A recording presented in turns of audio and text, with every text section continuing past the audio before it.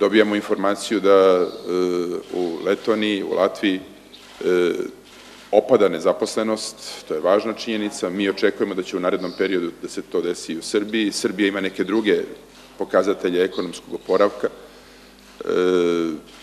Konačno se pojavio na horizontu i rast industrijske proizvodnje, što je jedna od najvažnijih činjenica, kao što je kudikamo više izbalansiran trgovinski deficit, raste dakle izvoz u odnosu na uvoz i to su značajna pomeranja u srpskoj ekonomiji u odnosu na vreme pre krize, ali još smo pogođeni krizom i još ćemo neko vreme trpeti konsekvence tog izuzetno teškog problema koji je pogodio i našu zemlju kao i globalnu ekonomiju.